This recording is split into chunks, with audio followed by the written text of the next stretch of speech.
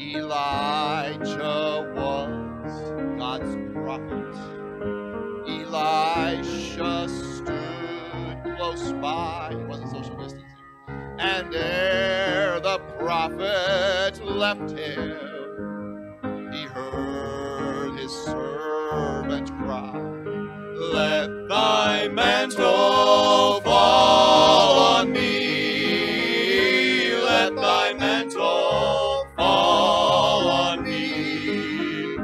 A double portion of thy spirit, Lord. Let thy mantle fall on me."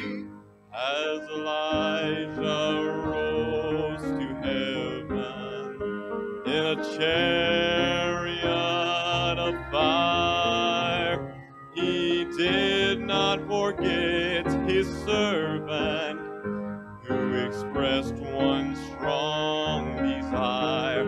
Let thy mantle fall on me. Let thy mantle fall on me. A double portion of thy spirit, Lord.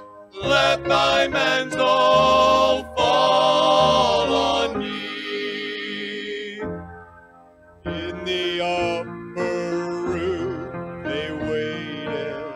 'Twas the faithful Christian band, and their prayer was heard and answered over in the glory land.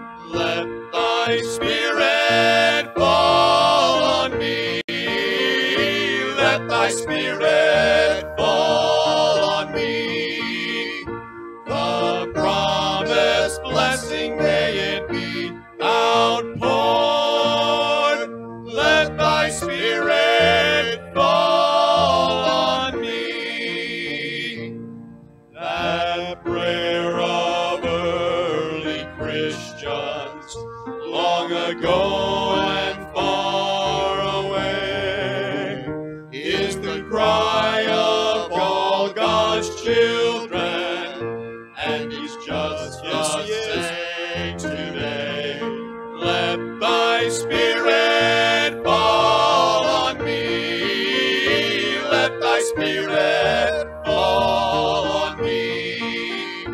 A double portion of thy spirit, Lord.